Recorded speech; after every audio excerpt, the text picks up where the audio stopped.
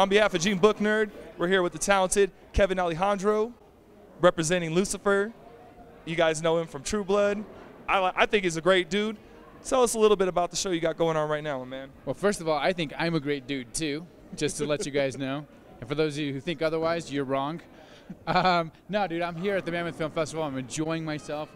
I'm having a fantastic time. I've been fortunate enough to be accepted into the festival as a director. I have a short film that I directed and executive produced. It's called Bedtime Story. Story of a man trapped in a world, this business of being a writer that's much bigger than him, who wants a certain success like we all do, and inevitably in the end you may or may not get it, or if you do get it, it's not the way you expected to get it. So I don't even know if that makes sense. Oh no, it makes perfect sense. It's very deep. The viewers at home, I'm sure when they get a chance to check this out are going to love it. Where can we find that?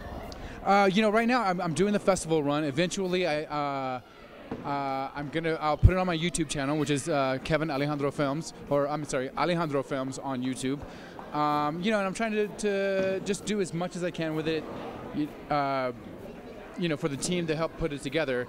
There was a big group of us, and out of respect for all of us and all the hard work that everyone has done, I wanted to push it out there and see how much people would like it as much as we do, hopefully. And we have been very gracious for you to bring the film here to the festival. The reaction has been phenomenal. So after this, what's next? Do you have any new feature films coming up? You know what? That's a great question, actually. I don't have any feature films coming up. I am presently looking for something during my hiatus because I am tied to a show, as you know, Lucifer, which is on Fox. And I have a very small window in between seasons. So I'm trying to find something to direct and also star in.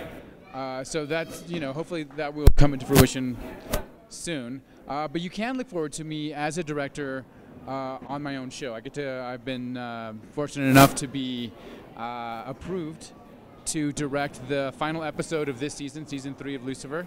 That's big news. I mean, how does that feel? Yeah, it's amazing. You know, honestly, it's a sort of it's great to be able to direct a show that you're already a family with. So that's gonna lighten the weight and the insecurity that I may or may not have going into it.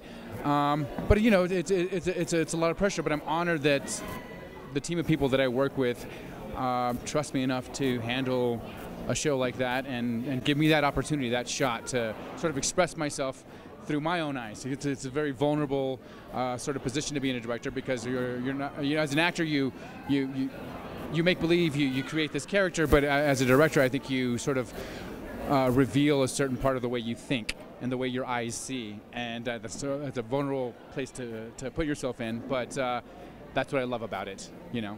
No, that's incredible. Thank you so much for taking time out of your day to come talk with us.